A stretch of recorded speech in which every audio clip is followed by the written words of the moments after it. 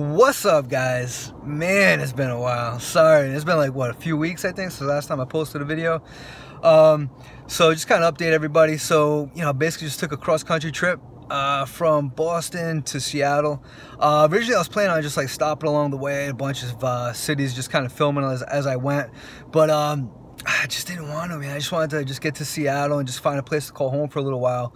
I stopped at a couple of places, but it wasn't really interesting to film. The only one I filmed was I think Niagara Falls. That was about it.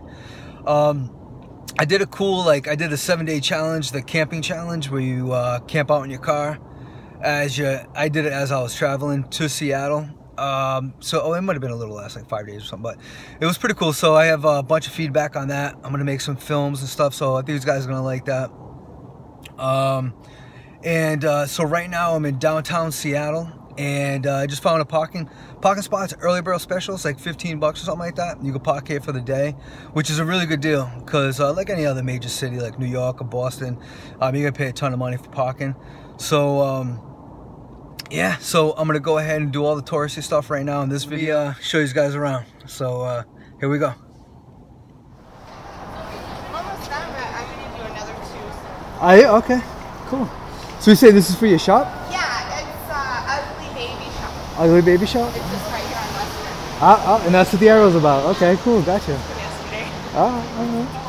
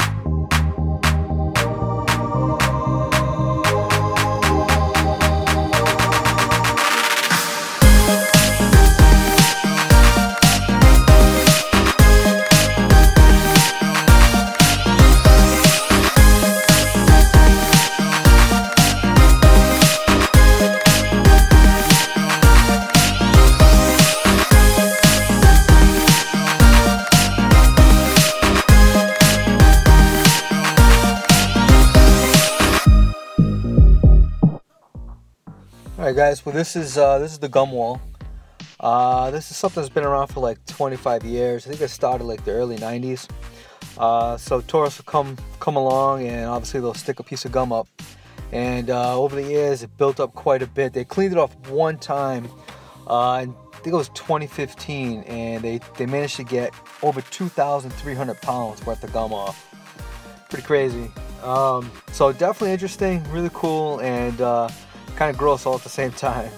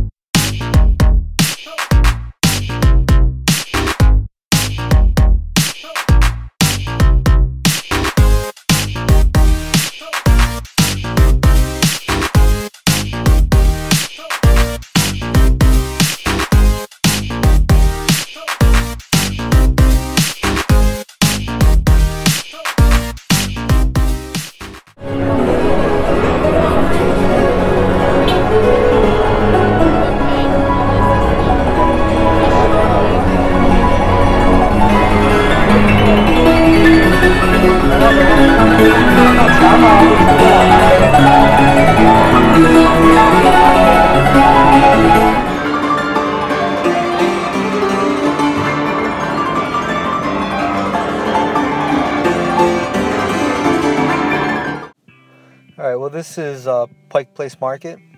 So this has been around since like 1907. It's a little over 100 years. It's one of the oldest markets that still running. Be honest, I'm not sure how they make any money, because it seems like everybody that was there was a tourist, but I don't know, they must be doing something. And the prices seem pretty reasonable. I mean, a little high, but you know, that was expected. Wasn't too bad. So yeah, they sell a little bit of everything. They sell like all like local grown, organic fruits and vegetables, local seafood, a lot of like the local crafts, from, I mean, all kinds of stuff. They got like herbal medicine to like necklaces and paintings. Some of them's really, really good too. This is I didn't even try it, but it's supposedly like one of the best like pastry shops around in Seattle, at least in that area. And this is me. This is just selfie time right here. So yeah, just walking around, just trying to get some of the art in the background. I didn't want to go right up on top of it. Wasn't sure how they're gonna feel about it, so I figured I'd just walk through it. So you can see in the background, there's like a bunch of like paintings and all different types of artwork. And I just thought this was just really, really funny. This is just a bathroom sign. Looks like someone's like kidnapping the lady's baby. And it's everywhere. I just thought it was a trip. Alright, well, this is the line to the original Starbucks. Started in 1971 right here in Pikes Place.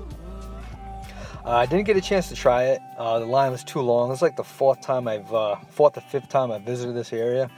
And every time I say I'm going to go grab a Starbucks, but I just look at the line and I'm like, oh, dude, it's not worth the half-hour wait or whatever, how long it takes. So yeah, unfortunately I didn't try it this time, but maybe next time.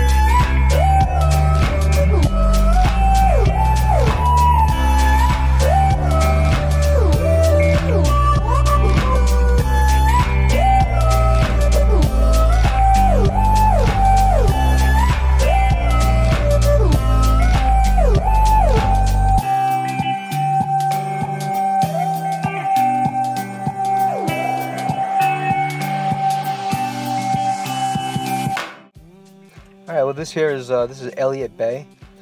What you're looking at now, that's Central Waterfront. That area there is mostly souvenir shops and restaurants. Obviously, you have that wheelbarrow there. That Ferris wheel. Jeez, it's only about 4 or 5 years old. It's actually pretty new. I was pretty surprised when I found that out. There's also an aquarium around there and a bunch of other cool stuff. I actually have a separate video coming out just for that. Thought this was pretty funny. So obviously I have a lot of street performers. This is the Vietnamese magician who works absolutely free, but every time he does a trick, he like begs the people to pay him. Hey, whatever. Everybody's got a hustle, right? Good for him. I'd give him some money. He just seemed like a pretty funny guy.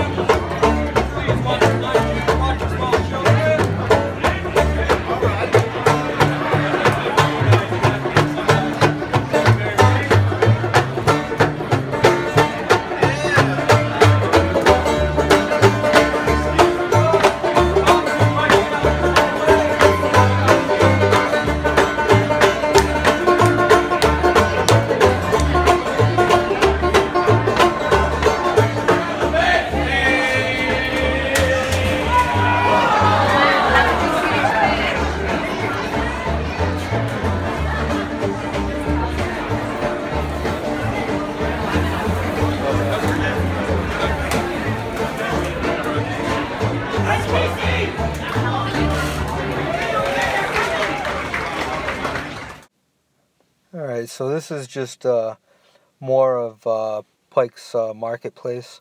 There's like 6 different levels or something like that. From the ground level, where I showed you where that was it the central waterfront. You cross over and you can take an elevator, you take stairs, and it goes up about 6 floors before you hit the actual market. Then you get a bunch of all these stores. These are the most popular ones, most kind of cool that I thought worth filming. So a bunch of like knickknacks and just oddball stores that you're surprised are even still open, like a used bookstore, a comic book store, t-shirt shop. I think I even seen like a DVD store or something. I don't know how these guys are making money, but good for them. This here is it's a magic store. That was actually kind of cool. It had, you know, it showed what do you call it? It sold a bunch of like those old gag magic tricks, like, you know, the nasty gum and stuff. Yeah, so it was pretty cool just walking around there.